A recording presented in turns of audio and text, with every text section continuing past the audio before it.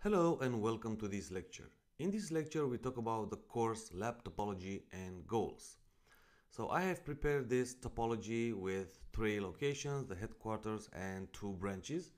And in the first place we will be going and let me just grab a pen.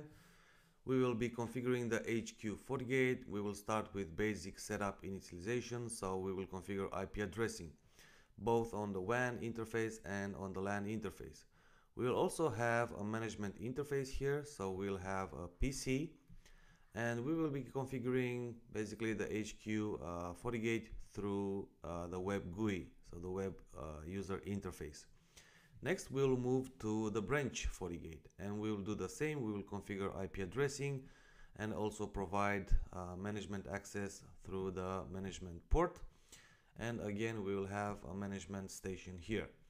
Now, after configuring these two and also configuring connectivity, so IP connectivity between the two sites, and we will test this through an ICMP session. So we will ping from branch FortiGate to HQ FortiGate or the other way around, it doesn't matter.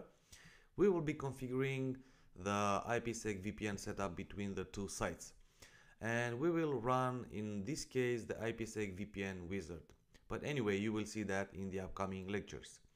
Now the end goal, if the IPsec VPN will be successful, is that we will have a VPN tunnel built between the two sites, and in the end the goal for any site-to-site VPN is that we can ping between the two PCs so that they look just as if they were in the same LAN. So ICMP connectivity between the branch LAN PC and the HQ LAN PC should be obtained at the end of this configuration. Now next we will move to the branch where we no longer have a FortiGate firewall, but we have a Cisco ASA. So we will configure again here IP connectivity and IP addressing on the interfaces.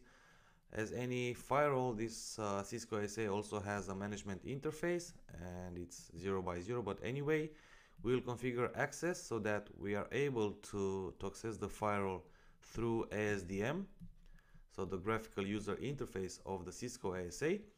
And when this is done, we will then configure the tunnels, the IPsec tunnel between again the HQ FortiGate and the Cisco ASA. And again we will have to have ICMP connectivity between the LAN PC of the HQ and the branch with Cisco ASA firewall. Now, as network engineers, we do know that sometimes things break, or at least they don't work in the first place. So we have to be ready in order to troubleshoot. So what to do in order to troubleshoot IPsec VPNs? And for this reason, I have prepared in the last section of this course a couple of troubleshooting scenarios so that we are able to overcome these kind of situations. So troubleshooting scenarios on the FortiGate firewalls are also included. So thanks a lot and join me in the next lecture.